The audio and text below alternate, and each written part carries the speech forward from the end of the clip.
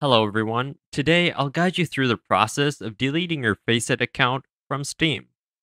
That's the topic of this video. So let's jump right in. Unfortunately, you can't directly change your FaceIt account or remove it.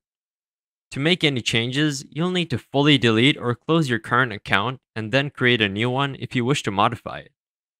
Here's how you delete your FaceIt account.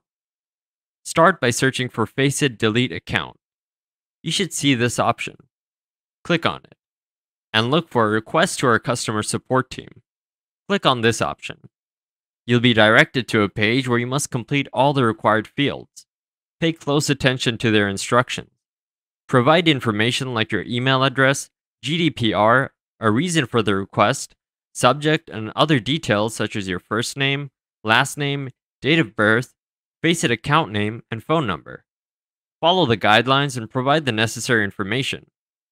Once you've completed the form, submit your request. FaceIt will process your request and your account will be deleted. That's about it. I hope this video has been helpful to you. If it worked out for you, please consider leaving a like and sharing your results in the comments. I'll catch you in the next video.